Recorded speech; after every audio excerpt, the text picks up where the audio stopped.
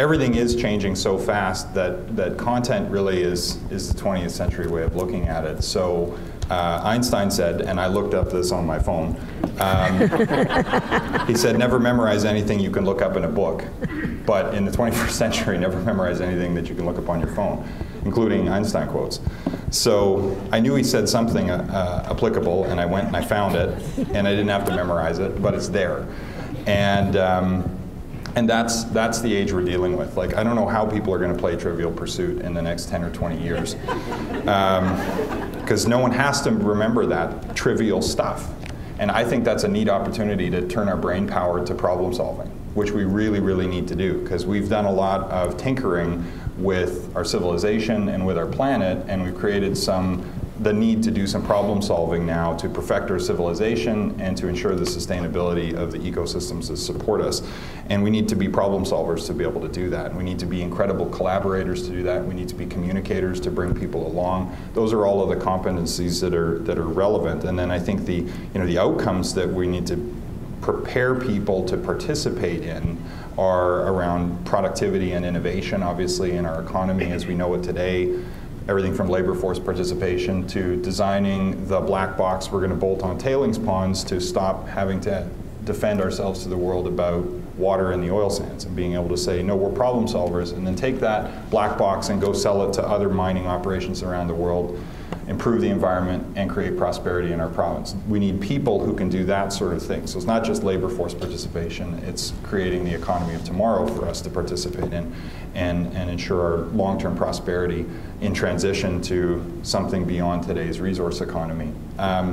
Second, we need people who are making good choices so that, and are equipped and have had the right brain development, the right nutrition, and everything else, so that the social determinants of their health are better than the social determinants of this generation, because people are talking about how this generation of kids is going to have a shorter life expectancy than their parents because their nutrition is lousy in a lot of cases, they're not getting enough exercise. And that's a bad generalization because there's outliers on all sides.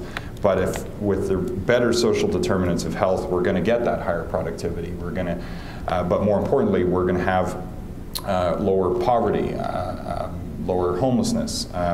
My policing budget is going to get under control again because we've got people making better choices.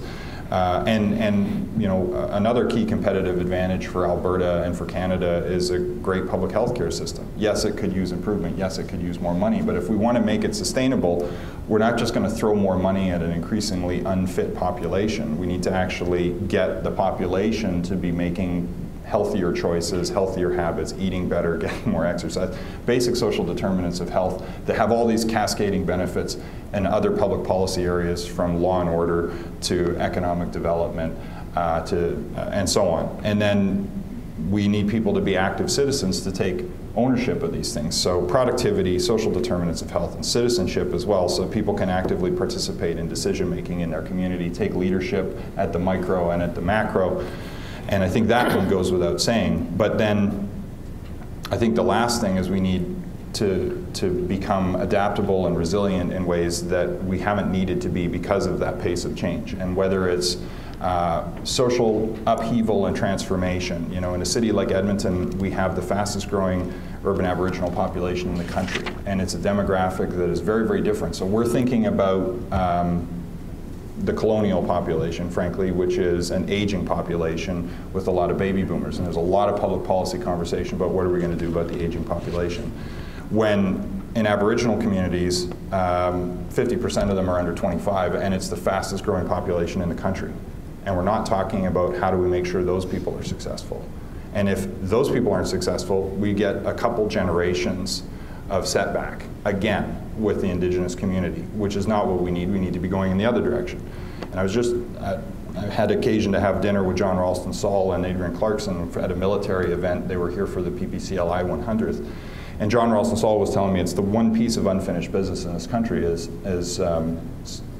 greater success and inclusion for Aboriginal people while respecting their distinct status. And he put it a really neat way. He said, these kids are going to be successful with or without our help. We can decide whether we want to be part of the solution or whether we want to continue to stand in their way. So that requires active citizenship on all of our parts. It requires adaptability and resilience. It's going to impact social determinants of health, which is going to lead to greater productivity. So everyone should be able to buy into this kind of work. And yes, it's easy to say at the macro. It's way harder to deliver these things at the ground floor.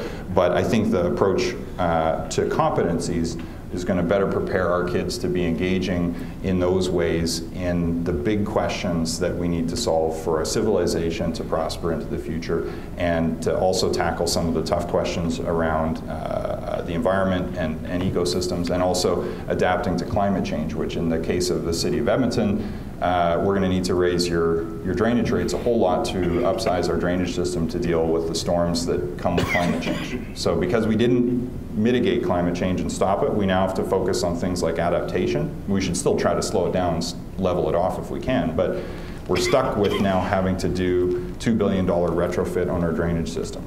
So we need engineers and problem solvers and leaders who can communicate the need to make that investment, design the solutions, and yes, we need people running the equipment safely and effectively to do the work. And so the education system, I think, is adapting to hopefully prepare all the kind of people we need to do that kind of work in a just hyper change environment in the years ahead.